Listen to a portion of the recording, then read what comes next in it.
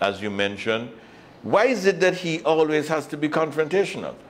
Why is it that everything he touches, it has to end in some form of confrontation with people? Why is it that you're saying to people, we are going to make life better for you. We're going to give you better housing. Where in the world you offer people better life, better housing, and they're resisting and say, we don't want a better life. We don't. Something is missing. Something is missing. And the thing that is missing is honest, straightforward dialogue. The people don't trust him. And they believe that it's just another real estate gimmick, that he's going to push them out, and then they won't ever see that area again. These are the issues that people are concerned about. People want to know that they will be given the opportunity to come back.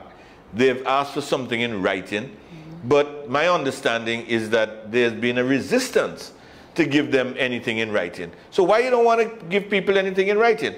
And then you make it seem as though people are just either foolish or people are just being obstinate. They just don't want to move. No, there's obviously more to this story than what is being told. And so this issue of the residents at Booby Alley and his threat now to just bulldoze them from the place, this is the way in which Gaston Browne is destroying the soul of Antigua and Barbuda. We no longer have a country where we can reason things out, where we can come to some amicable conclusion based on our mutual interests.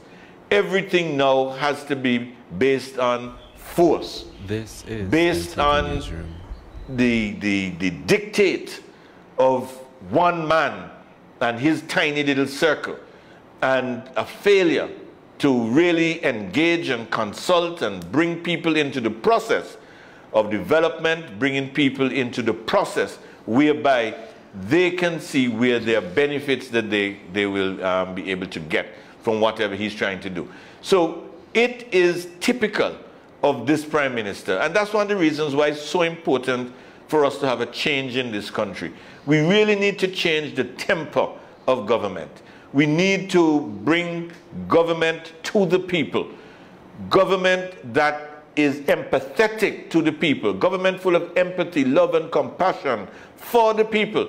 Not government that just dictates to people and pushes people and tells people that if you don't do it the way I tell you to do it, I'm going to mash it down, push it down. That's what he's doing. And the only way that he can get anything done is through force. Now, we know that this administration have failed to get anything moving. The fact that they have failed in over 26 projects, it's simply because they do not know how to build alliances.